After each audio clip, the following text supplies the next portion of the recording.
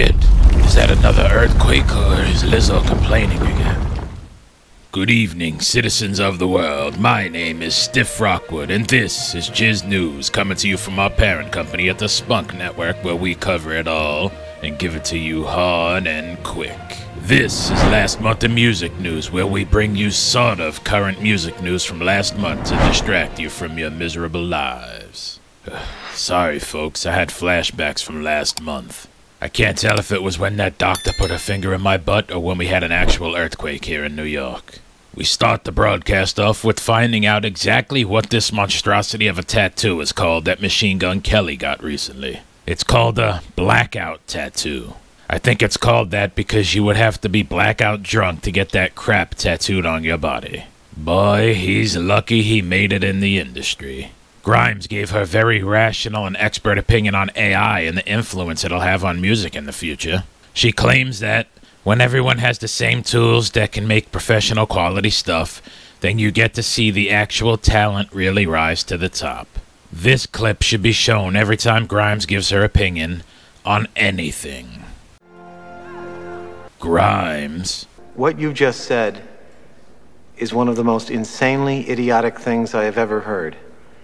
At no point in your rambling, incoherent response were you even close to anything that could be considered a rational thought. Everyone in this room is now dumber for having listened to it. I award you no points, and may God have mercy on your soul.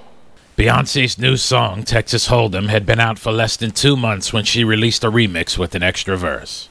Stay tuned next month when she releases the 30th anniversary edition of the song. Pharrell Williams is putting out a Black Yacht Rock album. The very next article I saw while researching music news? Read it. Take it in, people. Diddy and his son had a little Black Yacht Rock themselves going down. They have to steal everything from white people, don't they?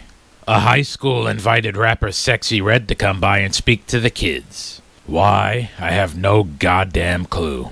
When she arrived, they turned her away because she smelled like weed. Sexy Red said that she was prepared to talk to the kids and give them the word of the day and is upset that they wanted her to leave. I reached out to her rep and was told that the word of the day was definitely not classy. Jimmy Fallon performed the song Total Eclipse of the Heart by Bonnie Tyler with Ann and Nancy Wilson of the band Heart during the Total Eclipse last month. 2 of them did very well, and the third one totally made me want the sun to explode and engulf us all in a fiery, agonizing death that would have still been less painful than his singing. It was just as underwhelming as the eclipse. John Bon Jovi told a story on Jimmy Kimmel Live about the time he was at the same hotel with Michael Jackson and invited him to party with the band. Bon Jovi said that Michael sent Bubbles the Chimp to meet him instead, and the hotel almost kicked him out after Bon Jovi resisted Bubbles' advances. Bubbles said he knew he should have went to the P. Diddy party instead, where they know how to have a good time. This brings us to our wonderful sponsors. Machine Gun Kelly Tattoos. Worried about finding a tattoo artist with the skill to cover up your childhood trauma? No worries. Step into Machine Gun Kelly's tattoo parlor and pick a color. Tattoo's so easy a baboon couldn't screw it up. The only downside is it looks like shit. The P. Diddy Yacht Rock album. Listen to such smooth bangers as Don't Resist, It Won't Make It Easier for You or Me. Just Diddy, You Took the P Right Out of Me. If the yacht is rockin', there's some nasty shit going on. And Smile for the Hidden Camera. Now I'd like to document a story under the Who Gives a Shit file. Yes, I'm giving it attention, but who gives a shit anyway? This month's Who Gives a Shit isn't related to music, other than the sweet music that fell on people's ears upon hearing the news. O.J. Simpson dead at 76 years old. For you uber youngins that don't know, ex-star football player O.J. Simpson was on trial for murdering his ex-wife Nicole Simpson and her friend Ron Goldman in the mid-90s outside of her home and was acquitted because some gloves sort of kind of didn't fit. O.J. spent the last 30 years living in the lap of luxury while 2 people's lives were cut short.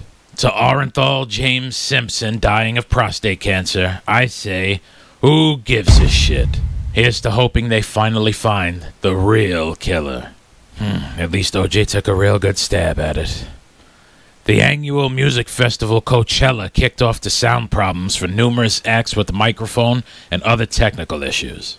Scientists that study this important stuff said that it's probably the skanky air that's accumulated from fans not showering that has infiltrated the electronics. They suggest fans take drugs that also have exfoliators in them to combat being dirtbags. More music gold from Billboard. The headline says Taylor Swift unveils a bold new lyric from Tortured Poets Department. Even statues crumble. The full lyric is even statues crumble if they're made to wait. I'm just floored, folks. She's so brave. I haven't seen this much boldness since the invention of the plain white t-shirt.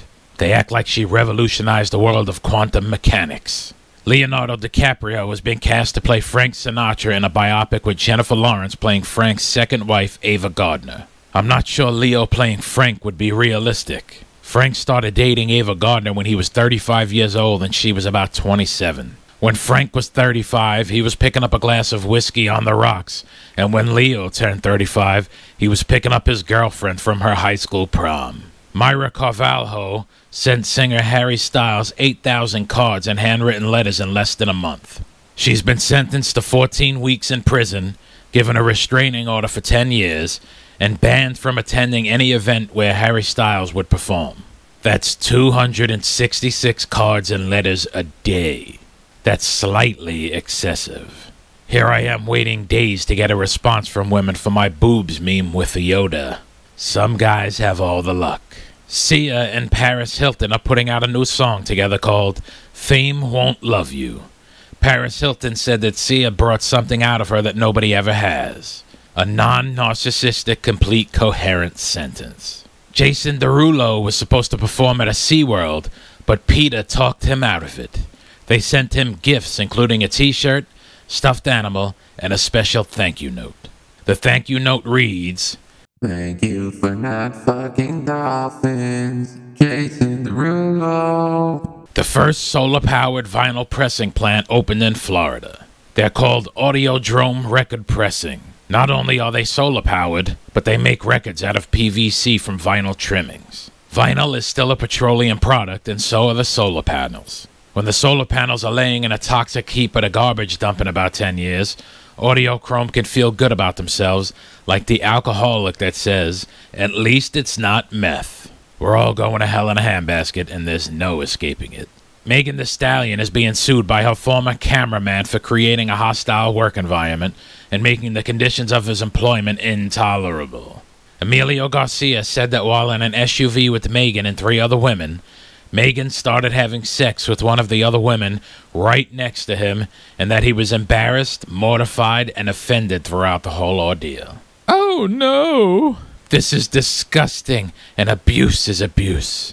I'd like to apply for the cameraman position right this instant to keep an eye on Megan's actions to make sure she never does this to any normal, non-perverted man ever again. Well, folks, that's all the news for now. You will like this video, comment down below, and subscribe. I'm Stiff Rockwood, and this is Jizz News. You know what I always say? Who gives a shit? Until next time, blocked by my fat head.